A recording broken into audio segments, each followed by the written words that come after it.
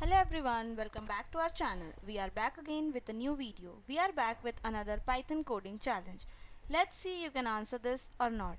So in this code, here Python handles function argument when you mix positional arguments with keyword arguments. So these are your options. I'll give you 5 seconds to answer. You can comment your answer below.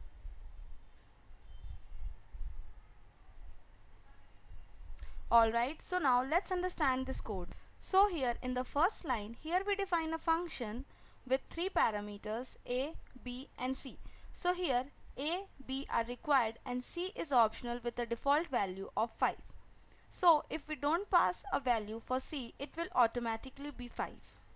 Then in this line here, the first argument 1 is positional, so it goes to a. Now a is equals to 1.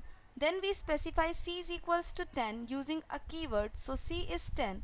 Now next we pass b is equals to 2 using a keyword, so b is equals to 2. So now we have 3 values and we print the value of a, b and c. So let's see what output does it gives. So as you can see, the correct answer is option A. So if you want detailed explanation of this code, you can visit this website or you can search by the ID number also.